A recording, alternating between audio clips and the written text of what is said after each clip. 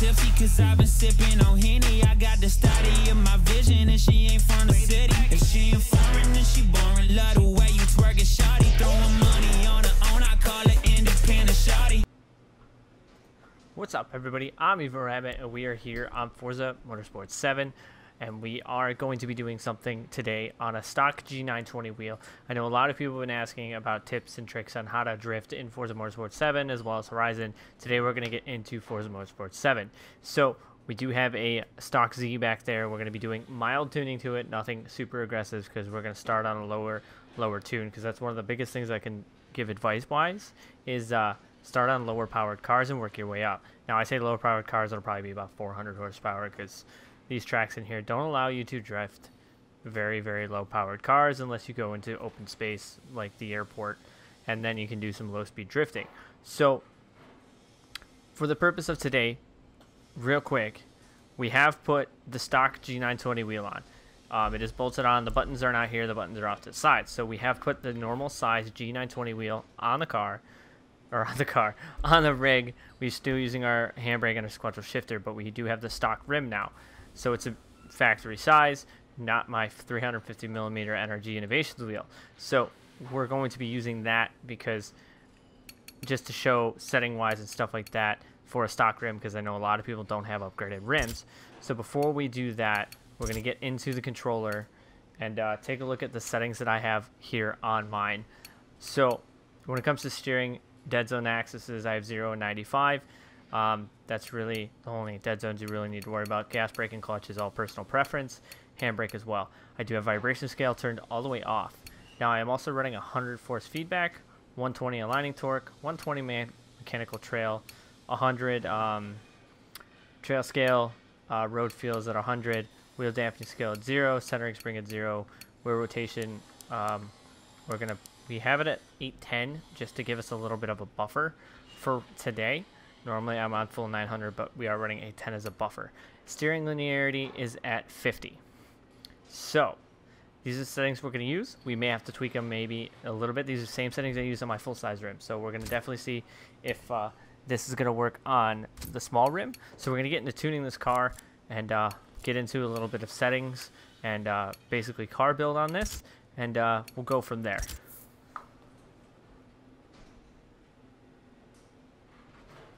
So we are running basic 350Z. So basically the main things we need to install first and foremost is drift suspension, because if we're building a drift car we need to have that, as well as we're going to install a full sway bar, front and rear, and we're going to leave everything else the same. We are going to put a clutch in just for a little bit, for sake of you would have a clutch in probably a drift car. We're going to have to put our diff in there. And we are going to keep it on stock tires, I believe, for right now. Yeah, we'll keep it on stock compounds because we are going to be running lower power. I believe we're going to bump this up to probably 235s in the front. And we're going to go up to 255s in the rear. Now, rims, personal preference. We're going to put something on here that looks somewhat decent, as well as is light. Put some HREs on there. Like I said, personal preference on wheels. You can change them if you want, or if you don't like them. I will leave the tune up when I'm done doing it for you guys to download if you want, or you can build it via this.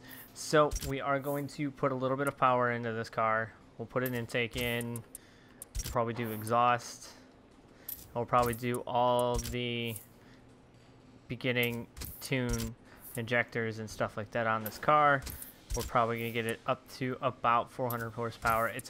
Which is a decent horsepower to start on. We're gonna put a flywheel in that just adds a little less weight, and then we're gonna try and get it up to 400 if we can. So we'll probably do it's a little bit higher than I want. We can get it 400 exact doing sport valves.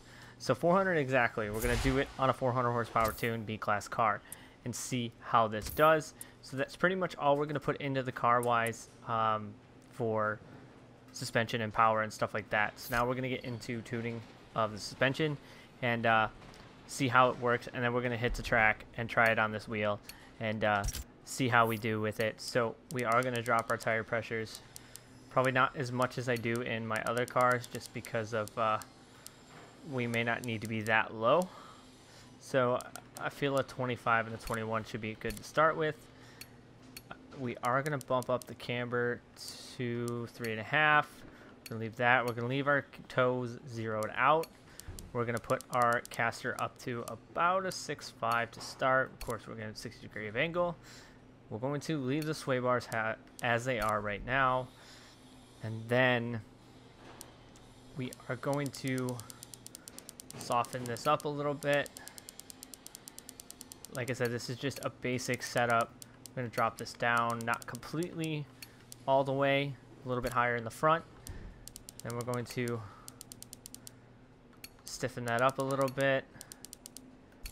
And we're going to see how it handles, and then we'll go from there. I think we're going to leave the diff at 70 and 30. We're not going to fully lock it like I used to. I've started learning a little bit of slip is actually good. We may have to lock it fully with this car because of lack of power. So we're going to turn our controller off so that we are on our wheel. And we're going to go to free play. We're going to get the wheel cam turned on first and foremost. We are still on the factory Logitech wheel. I do not believe we should race at Long Beach. Let's see if we can find a place that has some nice little sweeps. I mean, we could probably run Lime Rock, but we'll run Lime Rock to start off with. Run back and forth the Lime Rock, see if we can't do it. It may not have enough power to do these sweeps, but we're definitely going to try. So, little tips and tricks on the G920. Stock rim size. We're going to see how it goes, because a lot of people are asking me, you know, are these the same wheel settings? And they're like, mine doesn't feel the same. It doesn't look the same. Well, the bigger rim, the 350mm rim, has a little more weight to it, so it's easier to throw. So there's a little bit of a difference when it comes to that. So we're just gonna go full send and see how this goes. And I forgot I had it on rolling start. Hopefully my wheel is calibrated right now because I was using the controller. All right, I think we are good. So we're just gonna go send it and see how this works.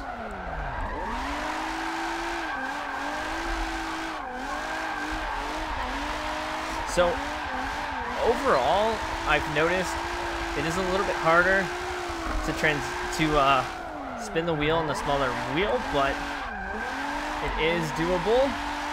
And I'm actually very surprised with how this car handles right away. So, really surprised. I think 100 force feedback might be a little bit high for this rim. So let's bump that down a little bit. Go to options, controller. I gotta switch my handbrake wires. I really need to get an X button wired in. I keep forgetting to. So I think we're gonna bump the vibration or the actual force feedback scale down. I feel like 100 is a little bit too much for the small wheel. We're gonna go to 80 and see how that rides.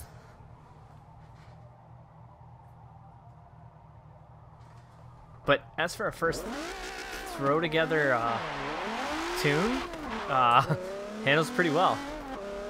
So let's see how this 80 feedback feels. As I totally biffed my entry.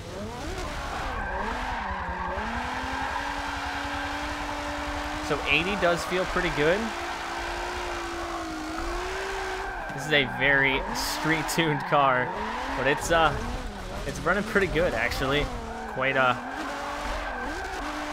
happy with the handling characteristics of this car right now. Of course, you know we're gonna throw in the ESDA car with this rim and see how it does on a higher built car. Oh, is my handbrake not working? Get wrecked.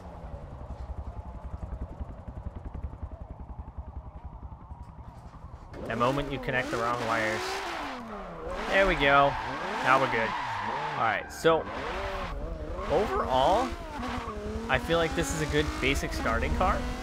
So I honestly think people are having a problem with trying to overthrow the cars or going too high of a power at first. You don't need a lot of power to drift. A good setup will help.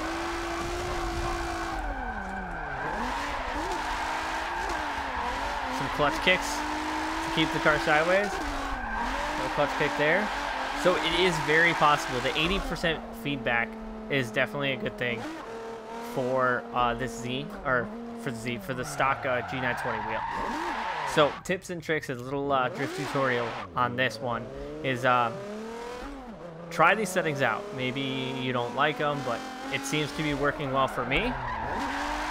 And I guess the proof is in the slides right now, because there's no trickery involved with this right now. This is just G920 wheel, handbrake, and a mildly tuned 350Z. And I actually like how this handles right now. I think I'm gonna keep this this Z how it is. So let's test this in a higher horsepower car, because of the fact of I know a lot of people are running high horsepower cars. So let's go grab the ESDA vet out. But I do like how that Z handles, not gonna lie.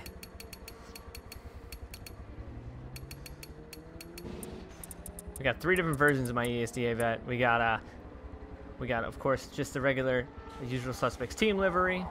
Then we have the ESDA livery, Stratton Motorsports on the side, or Stratton Chevrolet. And then of course we have just another random livery on there. So we're gonna rock the ESDA livery. All the tunes are the same on these. I just built 3 different ones, so I get 3 different liveries. If I feel like switching it around. So we're gonna have to we're just gonna be going straight into this turn, so hopefully this will work. So, all or nothing.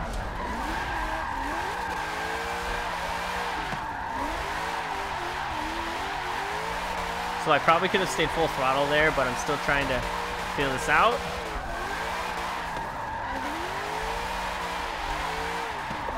So, these settings do work on a higher horsepower car. So a very well set up car will definitely help in how the cars feel on a wheel. I do notice caster makes a big difference, camber makes a big difference, and just the way the suspension does makes how the wheel feels different. So I'm going to throw that 350Z tune up. If you guys want to give that one a shot, I'll name it before we end this episode off so you guys know what it is. But we're getting it with this G920 wheel though. No handbrake needed there. Little brake, little clutch kick. Run this thing out. This vet though. So happy with how this vet handles, and so happy with how it handles on this, G920. So when a lot of people have messaged me asking for tips and tricks, here's some for you on Forza Motorsport 7 to get you sliding. And also, it's all about practice. Seat time is a big deal. The more practice you get, the better you're gonna get. Just banging red line. I kind of like how the leather wheel feels, not gonna lie. You guys always question why I wear gloves. It's because I can slide my hands better when I'm drifting with that wood grain NRG wheel. But I do like how the leather feels right now. That makes me want to get a different wheel. Maybe a suede wheel, maybe something on those lines. But so we did a test on a high horsepower car and a low horsepower car on a stock G920 wheel, and we find that the settings need to go a little bit different. Force feedback scale needs to drop some. Lime rack is a good place to test, I feel, because it has some good changes with low speed and high speed. And I think you guys can tell with a little practice, you can definitely achieve some very nice sliding on a G920. It's just a little bit of practice. It takes some time. So we're gonna go get that 350Z back. We're gonna throw that tune up real quick. Where did it go? Ah, get wrecked. It disappeared because of the class of car. Wrecked. Change class. Forza, fix this, please. Thank you. Oh, wait. I gotta hit accept. Forza needs to fix that every so often. It says any, but it's not actually any. So now we should be able to pick our Z.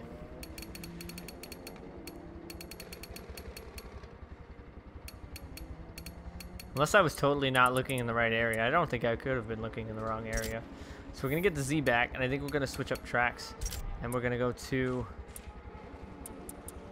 you know, we're gonna send it at the Road Atlanta circuit in the FD track at Road Atlanta. See how it handles, or Road Atlanta, Long Beach. I can't even speak today. Get wrecked. So like I said, I will throw this tune up real quick, and I will do that as soon as it loads in before I forget, because I think I did that once before and say I put a tune up, and I never actually put the tune up. So we're gonna do that before we throw it down here. But there's a little bit of a help for you guys if you guys are starting on a wheel, or you know, just trying to get it set up. You know, there's, you know, start lower power, and it will help you drift a little bit better. We're gonna name this EVL. So this tune is just going to be EVL. I'll put that as a description as well. So if you guys want to check out the 360Z tune, and we're gonna set it for any drifts, best for handling, description, EVL. So if you guys want to download the tune, give it a shot yourself, or if you guys want to build it yourself, you guys can as well. So we're gonna try it at the Long Beach section, and we're gonna go from there and see how this works. Make sure you guys follow me on Instagram and Twitter. I'll put it down in the description box below. I hope you guys found this to be a little bit helpful. I know a lot of people have been asking me about G920 and all that, so I decided to bring the stock wheel back on for the purpose of this for you guys. And I am not sure how this Z is going to handle, but we're going to find out. Probably going to be a second gear car. There we go. Nah, third gears works. I thought I was going to tap that wall. So, dropping the force feedback down to 80 is helping a lot with this, but having those trails up and down and stuff like that, how I had them, is also a big thing. So we're gonna send this, see how we do. Not expecting too much, but see if it's possible. It's almost like a Pro 2 car, but we are getting it. It's actually pretty smooth. Not gonna lie, that was a pretty smooth run for the first time out in the Z here at Long Beach. I think I'm gonna use this car as a little 400 horsepower shredder. You guys be interested in some low horsepower lobbies, like maybe a 400 horsepower drift lobby? Let me know down in the comment section down below. You could do some straight tune cars. Maybe throw a cage in this car and take a little weight out of it, but I think it's quite fun how it is right now, and I'm actually having a blast with this car. So download this car for yourself, give it a shot, let me know what you guys think. Let me know if this helped, and maybe it helps to see, you know, the stock wheel on here and see hand movements and stuff. Maybe that'll help you realize either something that you're doing slightly wrong or things you can do to correct. Don't wreck, don't do that. So until next time, guys, I thank you guys for watching and coming back. I'm EvlRabbit, and I will see you guys next time, or in a lobby. This car's pretty fun. We're going to leave it. Stock G920 wheel. 2 thumbs up.